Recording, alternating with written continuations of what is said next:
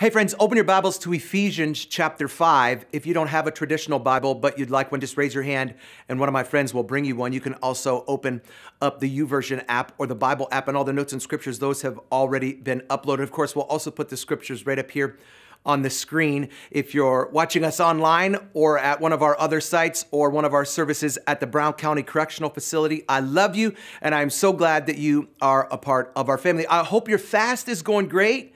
I mean, guys, you're 1/3 of the way there. I mean, basically, you're done. You can do it. Don't give up. I also hope that you've been praying about what God would have you do for our first fruits offering, January the 23rd. Remember, we're going to take a second offering. Breakthrough 22. What is it that you want God to do? We're going to continue in this series that we've been in the Book of Ephesians on identity today. You know, one of the greatest gifts of my life is getting to be a dad. I mean, I can't even describe how much I love it. Probably because Sonny and I had such a hard time having kids. In fact, in 2002, we had a geneticist tell us that we were never going to be able to have kids and that we should just think about adoption. But honestly, though, at that time, we really had no interest in that route. Not that there was anything wrong with it. I guess I just wanted to have kids of my own. I wanted to have a kid with my eyes or Sonny's, my ears or Sonny's lips. A year later, miraculously, we had Isaiah, and 18 months after that, again miraculously, we had my daughter Aubrey. And I can't tell you how full my heart has been since they were born.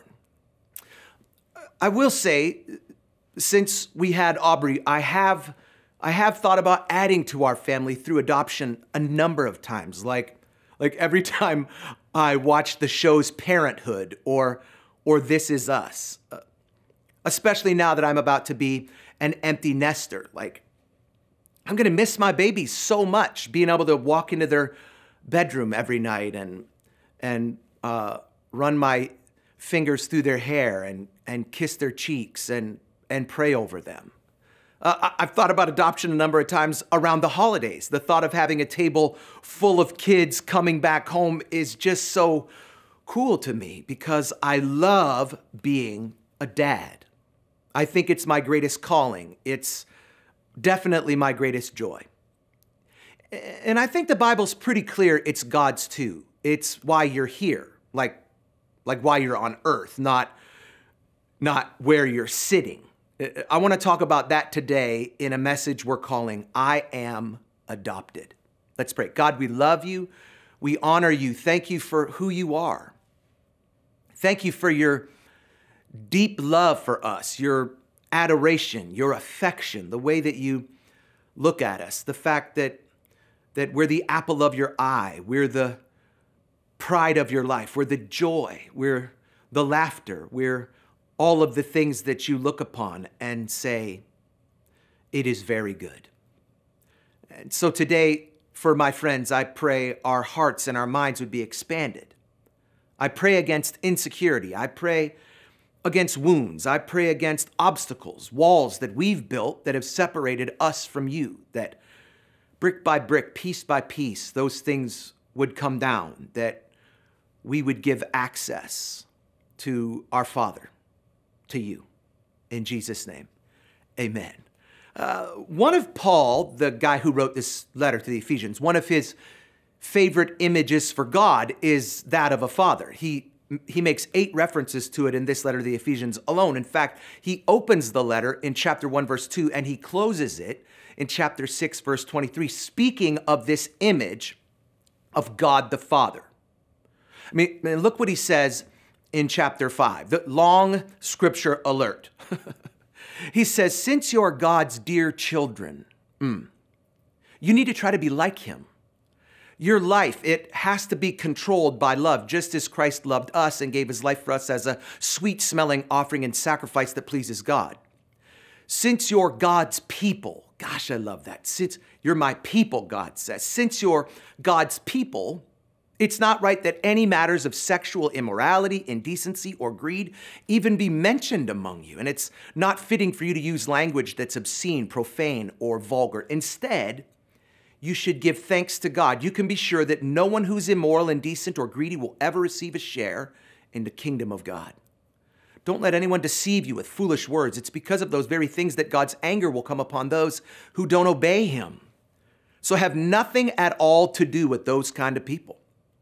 You used to be in the darkness, but since you've become God's people, you're in the light. So live like people who belong to the light. It's the light that brings a rich harvest of every kind of goodness, righteousness, and truth. Try to learn what pleases the Lord. Have nothing to do with the worthless things people do, things that belong to the darkness. Instead, bring them out to the light. It's really too shameful even to talk about the things they do in secret. And when all things are brought out to the light, their true nature is clearly revealed. For anything that's clearly revealed becomes light. That's why it said, "Wake up, O sleeper, and rise from death, and Christ, he will shine upon you." So be careful how you live. Don't live like ignorant people, but instead live like wise people.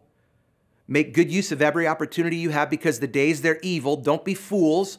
Try to find out what the Lord wants you to do. Don't get drunk with wine, which will only ruin you. Instead, be filled with the Spirit. Speak to each other with the words of psalms, hymns, and sacred songs. Sing hymns and psalms to the Lord with praise in your hearts. In the name of our Lord Jesus Christ, always give thanks for everything. And here it is, to God, the Father. I mean, it's long, but this is such an interesting, robust passage. It gives us such a detailed, practical list of do's and do nots. In fact, it's 6 things you should do not, bad grammar, good theology, 6 things you should do not, and 9 things you should do. So let's start with 6 things you should do not. Number 1 is do not engage in sexual immorality or impurity. And it's like this big junk drawer of stuff that you shouldn't do. Premarital sex, extramarital sex, porn, friends with benefits. I mean, anything sexually immoral or impure. It's just like a big bucket of nastiness. Don't do any of it. Number 2, do not be greedy. And actually, the Greek here, it says that we shouldn't be covetous. Do not be covetous. Like that's saying, don't look at stuff you don't have and be mad that you don't have it or jealous that someone else has it. Number 3, do not use language that's obscene, profane, or vulgar. And that's pretty vague. Like that's cussing, it's gossiping, it's insults, it's making fun of people. It's crude talk, sexual innuendos, dirty jokes. That's what she said. Watch your mouth. Number 4, do not associate yourself with sinful behavior. And so this is like, if people are doing something that's wrong, you as a Jesus person, you can't do what they're doing. I had a friend way back in the day who she came up with this great saying. Her name was Jeannie Mayo, probably the greatest youth pastor who's ever lived. She said, "Show me your friends and I'll show you your future." Number 5, do not take part in things that need to be done in the dark.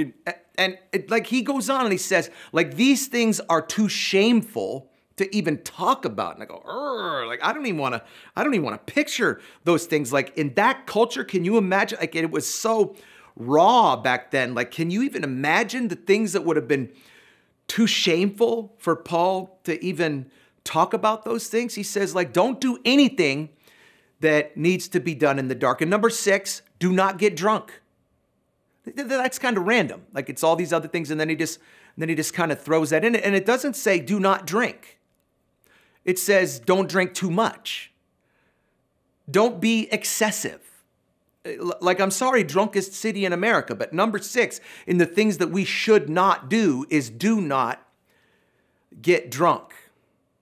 Then here are 9 things that Paul says you should do. Here's number 1. You should imitate God. I mean, it feels like the list could end right there, doesn't it? This is sort of a definition of your life. Like, Like, what would God say? What would he do? What would God give? How would he respond or react? What would God think, or what would he feel? And all of life now needs to become God-centered. It needs to revolve around who he is, what he would do, what he thinks, what he feels. Number 2 of the things that we should do is we should walk in love. And this is a habitual, ongoing lifestyle where you love people. And that includes generosity, it includes affection, it includes service, investment in people, time that you give to them, attention that you give to them. Walk in love. Number 3, you should walk in the light. And here's what this is. It's being honest about your own sin. It's putting it all out in the light. 1 John says, if we walk in the light as he is in the light, we have fellowship with one another, and the blood of Jesus purifies us from all sin. When we put it in the light, it means walking in the light means talking to God and other Jesus people about our sins, about our struggles. Hello, accountability. Hello, journey to wholeness. Number 4, discern what pleases God. Life moves from this idea of what do I want to this idea of what does God want? Should I do this or not do this? Should I say this or should I not say this? Should I give this or not? Number 5, walk as wise. I don't know if you've noticed this, but particularly where we're at right now as a society, the world is filled with foolishness. There are some things that aren't sinful, but they are stupid. Don't do those things. Walk in wisdom. 6, make the best use of time. In other words, don't squeeze or schedule God out. Don't put everything in your life as a priority over him. What is it that you're doing that's crowding God out, that's pushing God out, that's making it so you don't have time for God, so that you get to the end of the day and you go, oh, I didn't spend any time with him. I didn't pray. I didn't get in my word. How is it that you're not prioritizing God? Number 7, be filled with the Spirit. You know, the Holy Spirit has kind of gotten this weird bum rap, like he's a great interrupter, like he's a person who messes up church services and makes people say and do weird things. And some of you have been in churches where, you know, somebody got a shofar and they blew it like they were a Ricola commercial, or they got a flag with a gold sparkly lion on it and they waved it around and they just acted weird. Here's the deal. The Holy Spirit's not weird. Some people are weird, but the Holy Spirit's not weird. And he's just waiting. The minute that we enter into a relationship with the Father, the Holy Spirit is waiting to come and be our comforter. Like if your life is jacked up and it's like confused and all in a disarray, you've got to be filled with the Spirit. You got to make room. You got to take some stuff out so that there's space for him. Number 8, and this is a weird one, is Paul says, sing in passionate worship to God. Now, some of you dudes especially, you're like, bro, I don't sing. This is why the Bible says make a joyful noise. We don't all have to be able to sing like we're Michael Bublé. Like they're just sing, man. Like there's people who are joyful, sing, they hum, they whistle, as my dad would say. They got a song in their heart. And so like, what do? Like sing and passionate worship to God, even if it's just alone. Like get out there and find something where you can communicate. The King David was a great example of this. And finally, number 9 is give thanks. That's simple, but it's huge. So now, here's the question. How are we going to do this? Like that's a list. 6 do nots and 10 do's. I mean, how many of you stopped taking notes or you even tuned out because the list got too long? You were like, bro, look, like that's a lot. And I'll give you that. It is a lot, right?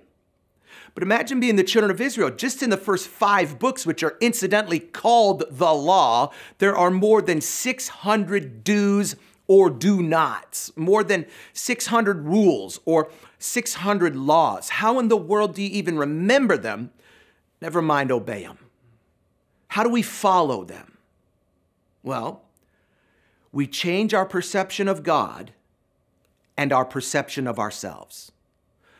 Rather than seeing God as the rule giver and us as the rule keeper, we realize we've been adopted by God into his family. Like he's our father and we're his kids. So we're not just learning rules. We're getting to know our dad. We're learning, we're asking, what would he do and what would he not do? How would he respond and how would he react? And the more we can answer those kind of questions of what he would do and how he would react, the more we can be imitators as beloved children.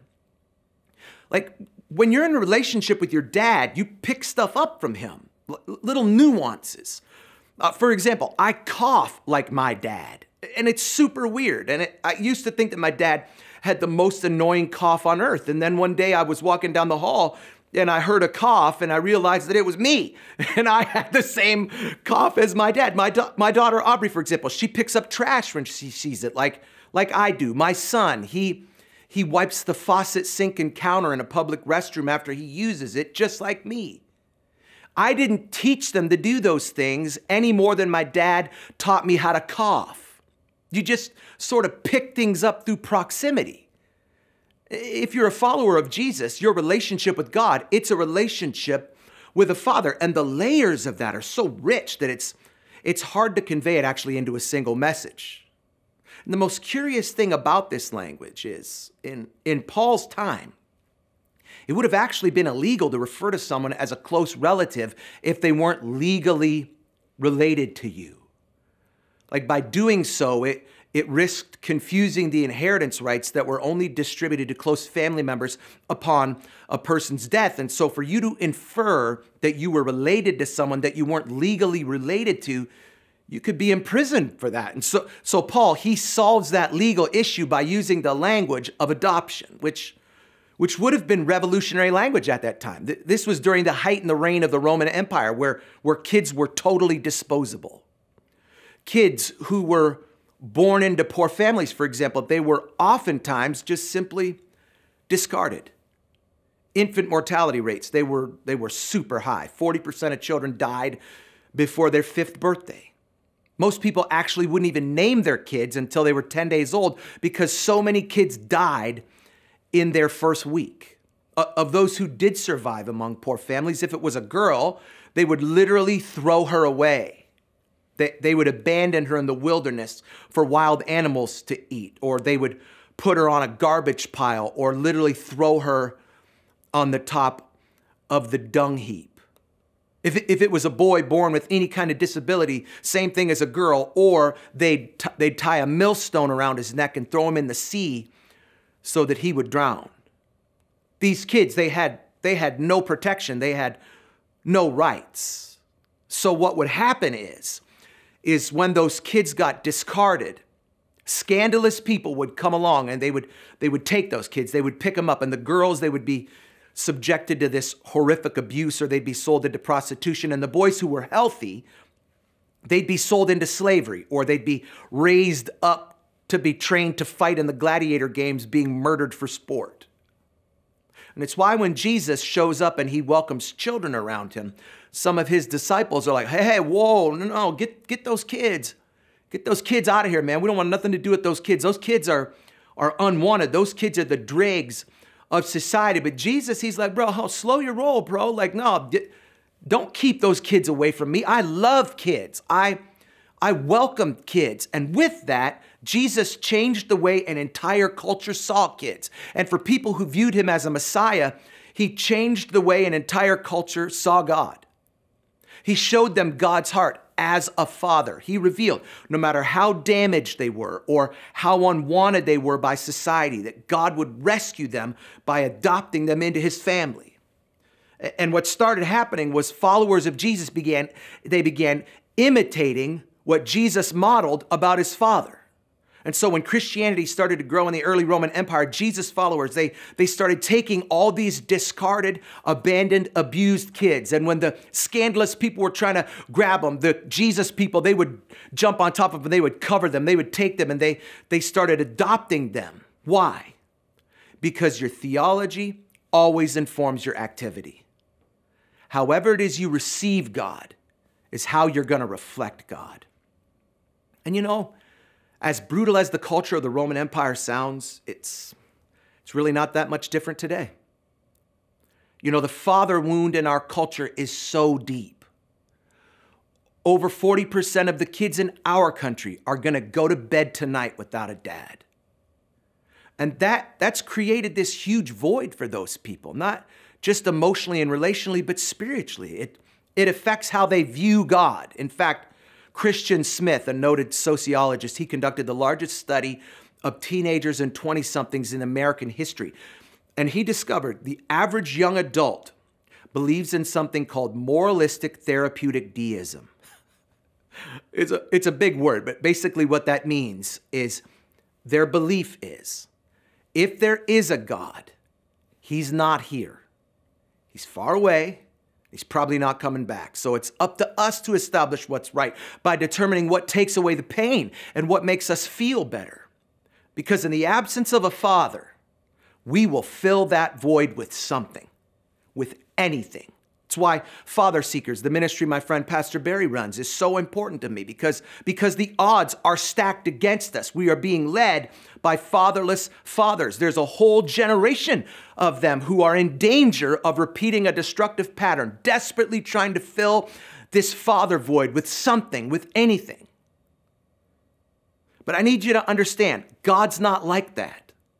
He's not an absentee dad. He's not a father who abandoned his family. In fact, he's the exact opposite.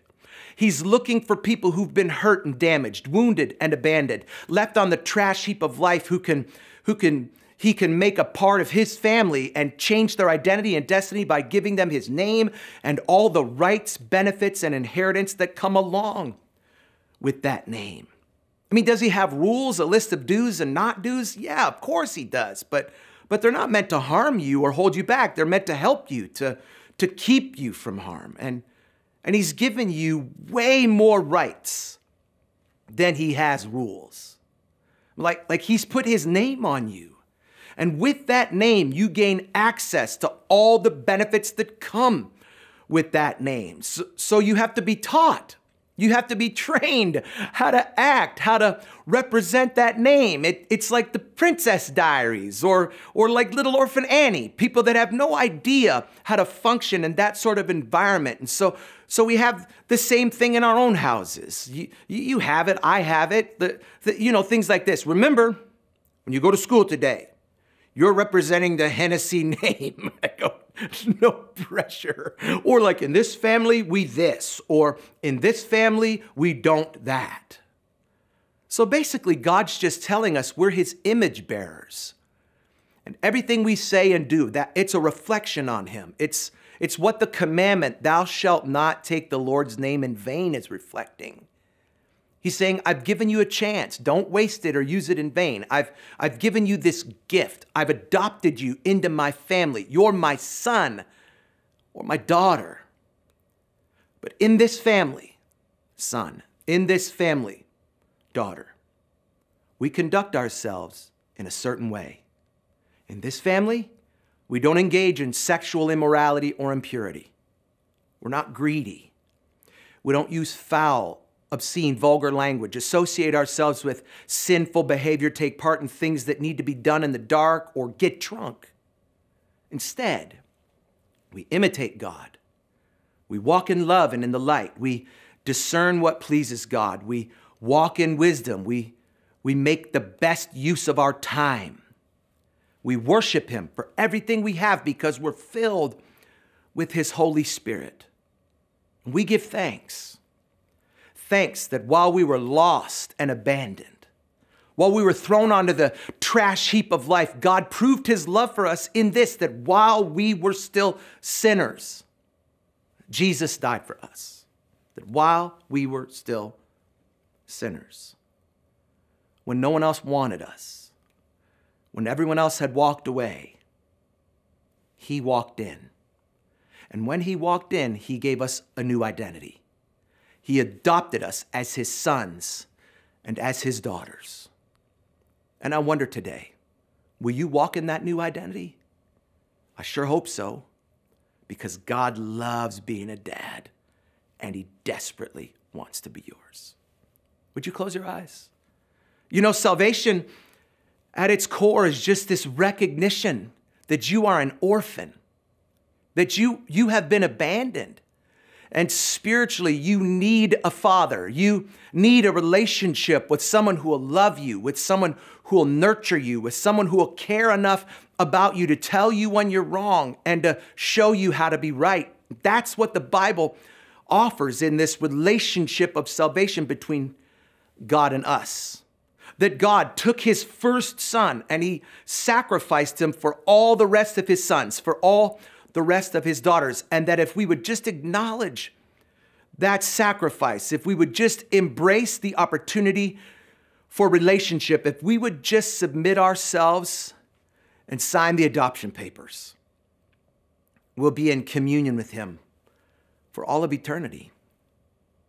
Maybe you're watching this today and you say, Shawn, I'm not in that. I've not signed those papers. I've not submitted myself to that relationship. But you know, inside of you, there's this hole, there's this void. And something today, while I was talking about fathers and talking about this relational dynamic, there was something in you that you panged for this.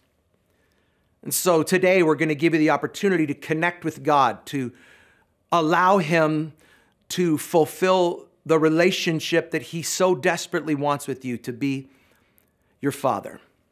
The Bible says to do that, you have to do two things. You have to confess and you have to profess. Confess that you are a sinner and profess that God can change that. And so today we're going to give you the opportunity to do both of those things. First, if you're here in the live building and you say, Shawn, I'm a sinner and I want to receive Jesus and I want to allow him to be the father of my life. In just a moment, I'm going to ask you to raise your hand. And once you've raised your hand and put it back down, that's you confessing that you are a sinner. Secondly, I'm going to ask you to repeat a prayer after me along with everyone else. And if you repeat that prayer and you mean it in your heart, the Bible says you will enter into a father-son, father-daughter relationship with God. So if you're here and you say, Shawn, I don't have a relationship with God, but I want to, with nobody looking around, would you just raise your hand right now? Great. Listen, I'm going to ask everybody in here to repeat these words after me. Say, Jesus, my life is filled with sin. Please forgive it. Come into my life, change me, make me different, make me new, be my Lord, be my Savior, be my dad. In Jesus' name, amen. Friend, if you prayed that prayer, congratulations. You just made the greatest decision of your life, and we want the opportunity to connect with you. And so if you take the card, if you're in the building that's in the seat back in front of you, or it's underneath your chair if you're in the front row, tear off the bottom part, fill in whatever information you're okay with us having. Check the box that's highlighted in yellow that says, I'm choosing to follow Jesus. You can put it in the black buckets when they come around here at the end. Or you can scan the QR code on the seat back in front of you or on the screen at the front. We just want the opportunity to connect with you and to help you become more like Jesus. I'm going to ask you to close your eyes one more time before we receive the Lord's tithes and your offering. I wonder if you're here today and you say, Shawn, I'm a Jesus guy or I'm a Jesus girl, but quite frankly, I really have been living in my old identity. You have not fully embraced God of the relationship of being your father. If that's you, would you just throw your hand up today so that I can pray for you?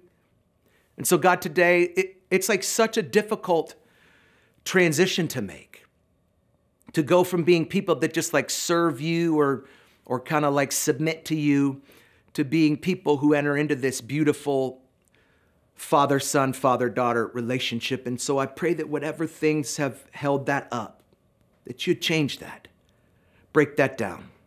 That my friends in this place, that they would acknowledge who they are, and that they would walk in the blessing, that they would receive the inheritance that you have as their kids. In Jesus' name, amen.